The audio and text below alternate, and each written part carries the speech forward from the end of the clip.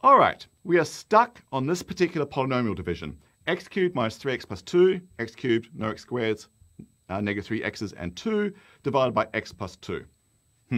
Looks like we're stuck.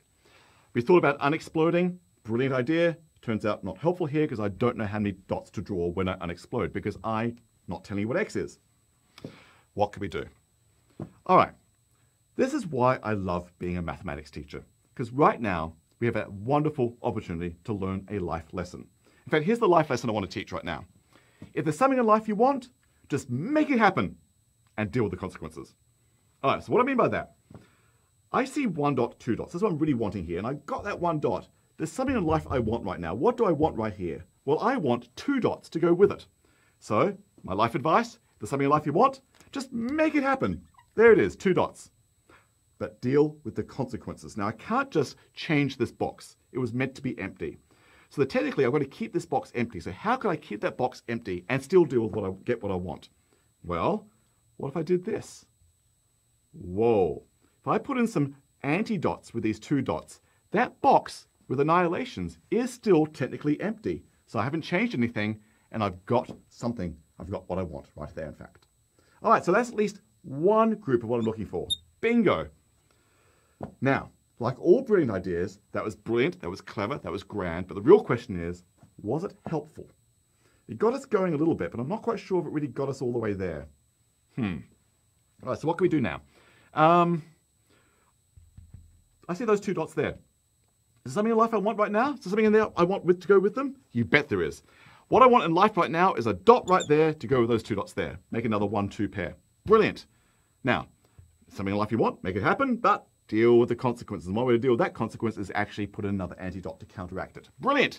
So now I see 2 of what I want. 1 there and 1 there. I'm still not quite sure if it's helpful. Got me a little bit further. Feels good, but I'm not quite sure if it's really doing what I want. Because now I've got all these anti-dots floating around. Oh, heavens. All right, so moments like these, you might just say, we really are stuck. Or it might be time to go for a little walk and just let your mind rest and think about this for a while. And then maybe a flash of insight has just come to you. Because actually, I see something. What if I did this 1 anti-dot and those 2 anti-dots? 1 anti-dot, 2 anti-dots. Is that the exact opposite of what I'm looking for? That's an anti-one of what I'm looking for. In fact, there it is again. Whoa. 1 anti-dot, 2 anti-dots makes another anti-one. And that accounts for everything.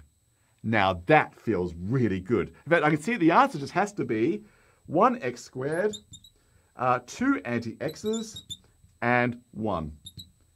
Bingo. I was actually lying earlier on. This method is brilliant. It really does work.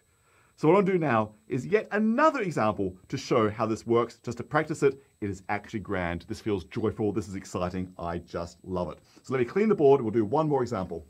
All right, board is clean. Let's do another example. Let's do, say, x to the 5th minus 1 divided by x minus 1. Let's try it. Okay, the numerator. Okay, lots of boxes. So there is a 1 box, an x box, x squared, x cubed, x to the 4th, x to the 5th. 1 x to the 5th, yep. No x to the 4th, no x cubes, no x squareds, no x's, and 1 anti-1. All right, I'm looking for x minus 1. What does that look like? Well, that's an x and an anti-1. So I'm looking for 1 dot and 1 anti-dot next to each other. I see none right now, but I'm not going to panic because I have a life lesson under my belt, which is, if there's something in life you want, make it happen. I would love an anti-dot to go with this dot, please. Make it happen. Deal with the consequences. Got one of what I want.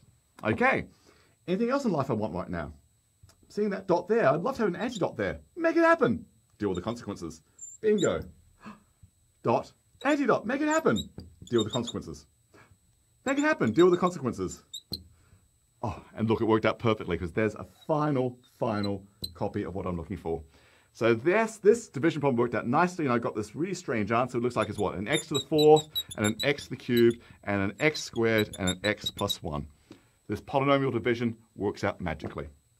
By the way, I need to point out, people really do seem to forget that x can be a number in algebra class. For example, I think this problem now, so this works out to be a nice answer, tells me that 17 to the 5th power minus 1, whatever crazy big number that is is a multiple of 16. It's a multiple of 16. I claim that's divisible by 16. Can you see how I could see that from there? Huh. Actually, all this great polynomial work is really great results in number theory. You can tell if numbers have factors or not by playing with some polynomial work like this. Crazy. All right, grand stuff. Polynomial division, high school algebra here is just beautiful. Just draw a picture and it all just falls out magically. Love it.